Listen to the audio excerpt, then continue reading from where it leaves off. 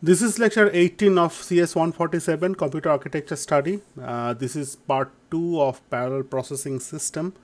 In this lecture, we'll review 3 different parallel processing systems, namely cluster computing, pneumo organization, and vector processing. So cluster computers. This is a group of interconnected individual computers working together as an unified computing resource that can create an illusion of being one machine. Okay.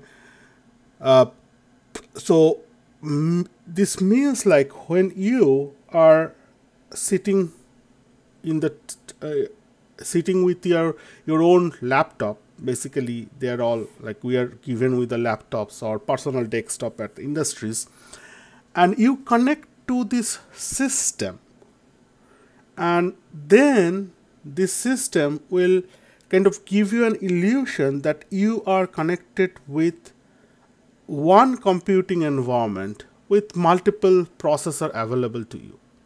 Okay. So in this architecture, it really doesn't matter what kind of computers are there at the backends. We can connect like thousands of personal computing, like PC system, together and make a powerful cluster computing environment. So you throw more of these cheaper machines there, your compute power gets increased. Instead of using few really expensive workstations or servers and that kind of thing. So what happened in this system, at the backend side, there is a high-speed network switch connections that connect all these computing computers. We call it a computing node, and they are basically an individual computers. Okay. Now, depending on companies' need and their target and their policies, some company can go with the really cheap, like for example Dell machines or some HP machines, or they can go with some really high-end, processing power environment with blade servers and Intel Xeon processors, that kind of thing.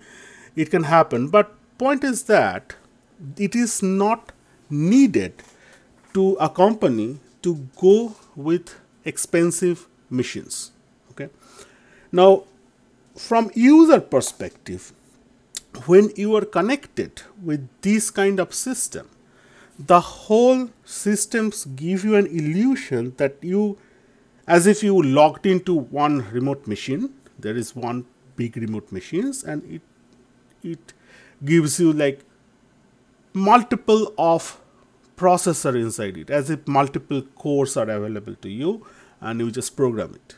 Okay. So it gives you illusion of one single powerful computer with many cores available to you. Then you can actually do programming, like you can of course run your sequential traditional programs, or if you want to take advantage of this kind of system, you make software with the parallel programming concepts and stuff like that to run some faster application on the performance side. Okay. So hardware point of view, it has these several computers connected through high-speed network switch. Then between hardware and software, this system provides something called a cluster middleware. Okay. So these middleware's sole purpose is to give that single system image and availability infrastructure. Okay. What does it mean? Let's say your backend branch has 1000 machine connected to it, and for your day-to-day programming purpose, you need, let's say, 100 of them. Okay. So you request this system through this cluster middleware that allocate me a system with like 100 core. So it will give you a virtual machine system image which have like every characteristics of any machine you log in, like individual machine you log in, like SSH you can do, you can run things, like just as a normal machine, but it's kind of, we call it a virtual machine, and virtual machine is given to you. And if you actually look at its through the operating system, of course, if you look at this configuration, you will see, okay, it has 100 cores and its maximum memory is these. I'll come to the memory topic later, a little bit later in detail. We need an understanding there. But point is this, like as if you can request this cluster middleware to give you and create a computing environment for you with an 100 core computing machine. Though your backbone of this infrastructure may not have a 100 core machine, single machine. It probably is running like 8 core or 16 core or 32 core machines at the backbone. But the whole system is creating an illusion to you of having a one system with 100 cores. Okay. Now you develop your parallel program, parallel applications on top of that. So what happens? Operating system, like at the front end, which is like which is between your application and cluster middleware. I haven't shown that in this diagram. But this operating system also thinks you have 100 cores, and it schedules, all the scheduling goes accordingly, as if it has a one local machine has 100 cores. And then this scheduling request goes to the cluster middleware. And this cluster middleware is now like controls like which thread or which program goes to what physical machine. Okay. So it has one advantage. You can say that, let's say you requested a computing environment with 100 core. It gives you it. And in reality, it is running probably across 5 or 6 different machines. Your parallel program is run at the background, like in the backend infrastructure. Now let's say one of the machine goes down, right? As an user, you won't see a difference. Your machine, your virtual machine will still keep on running with 100 core. What happens? Middleware takes care of that and reroute your request for any thread running or stuff like that at those, we call it a virtual core, to another machine which is up and running. Okay. Of course, then it sends the IT managing department personnel to say that, okay, there is a fault, a machine is down, go and do something. So in the back, like these data centers or compute farm, this IT department goes kind of transparent to the user and start replacing those machines, and bad machines, and compute farm is up again with its full capacity. But user point of view, it doesn't see a difference, except probably for some slowness of the performance, if assuming that all the machines are already like occupied with all the employees of the whole company, right? It might happen. A company has like many employees, and many employees can request for like multiple different type of machines, virtual machines from this cluster middleware, and assuming that all the backend machines are filled with job, and one system is down, then of course some hit will happen at the performance end at the front end side. But it's not a kind of an your system is down kind of scenario. System doesn't go down kind of ever in this architecture. All right. So there are couple of characteristics and advantages. Some of them I already mentioned in this cluster architecture. First of all, it has a single point entry, means like there is software through which you request for your machine.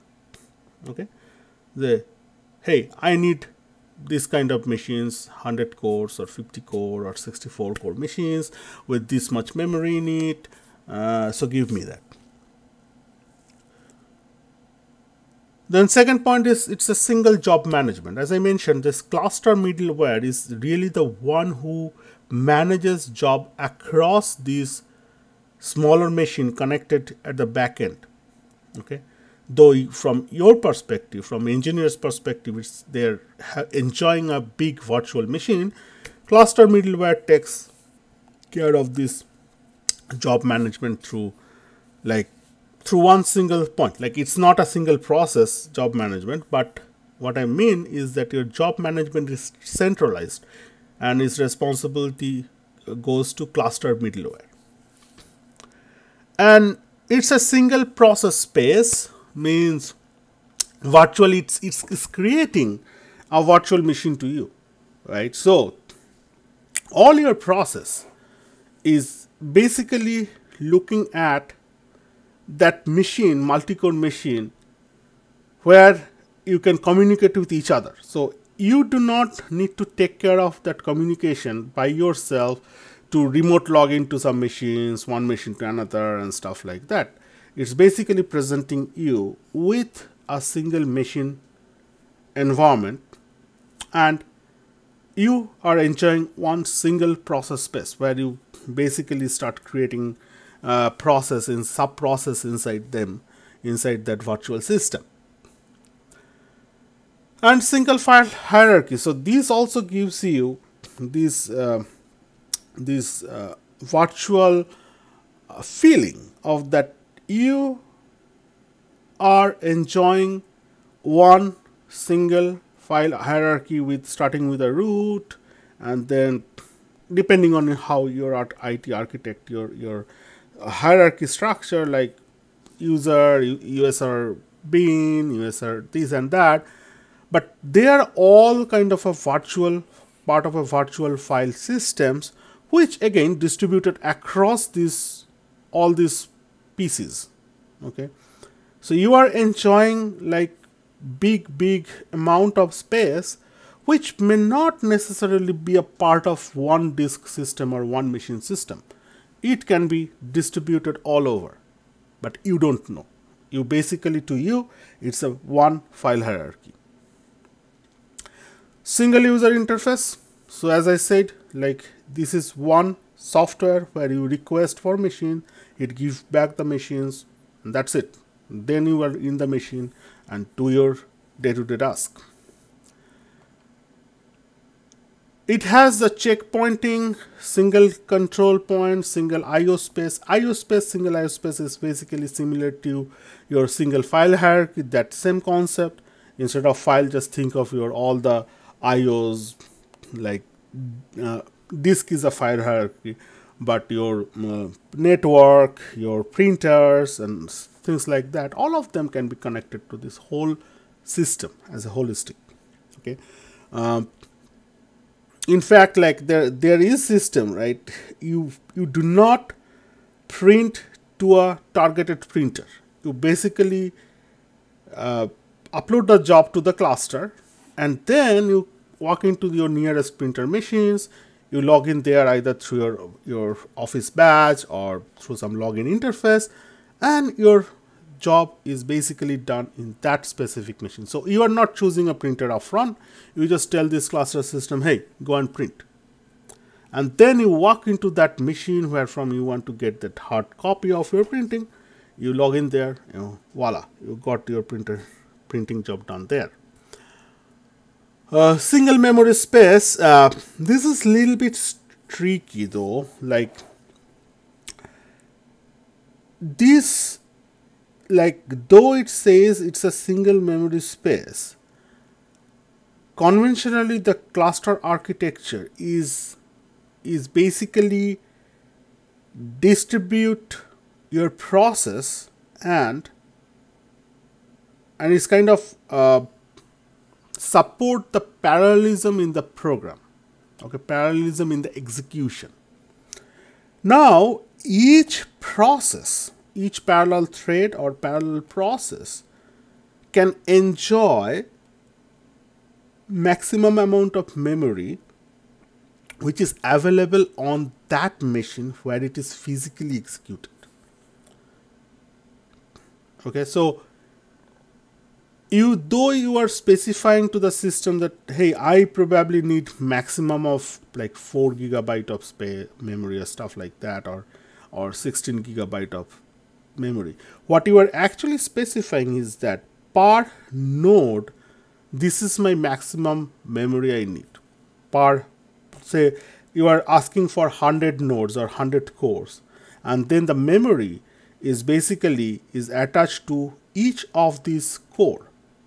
Okay, so let's say you ask for 100 core, and per core you are asking for maximum 16 GB, and as long as there are systems to fulfill such criteria, it will give you the system.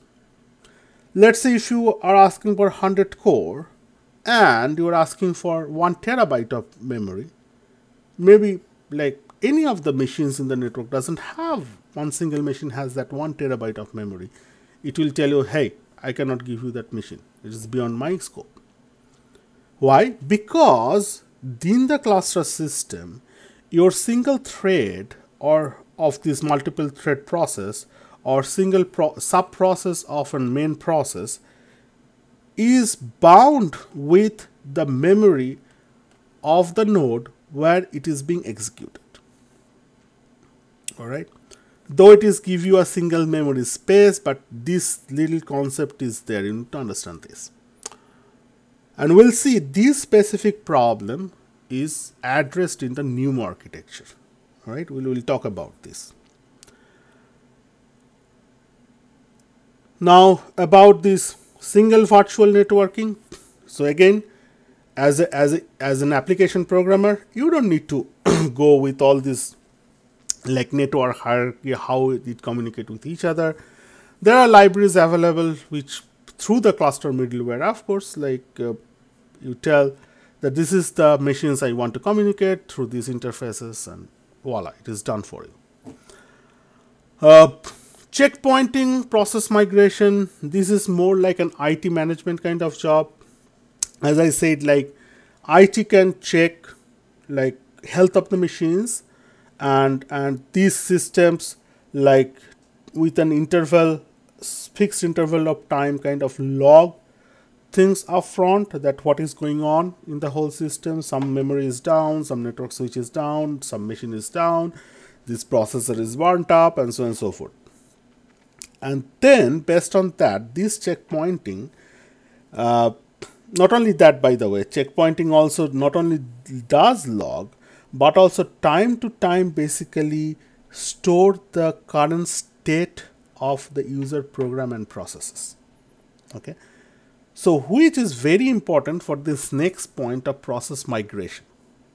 So let's say it basically go and like store the details of the process, their memory state, their register file state, and etc., etc. And then one machine is down. Okay, then what happens? This process migration takes place from that checkpoint. Okay, so as if your program was running at a checkpoint, let's say C1, and towards going to be on the checkpoint 2, let's say the machine crashed.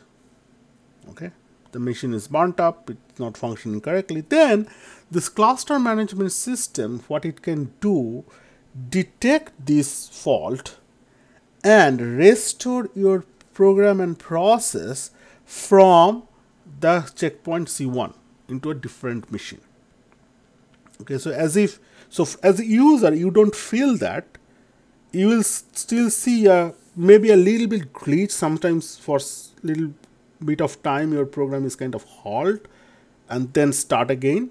But during that time, what is happening, your process being migrated from one machine to another, from the faulty machine to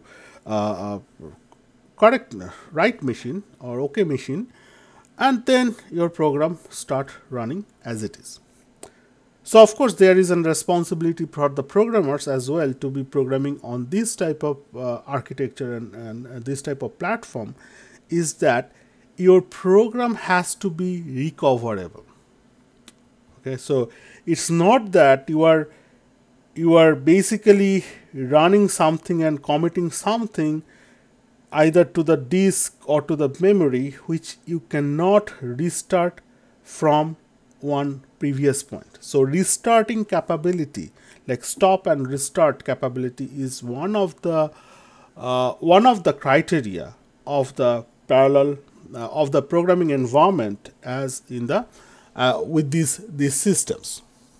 So we need to deal with in industry like an different kind of signals operating system produced for the process, and we need to handle it correctly inside the program so that we can restart the process successfully into the other physical good hardware system.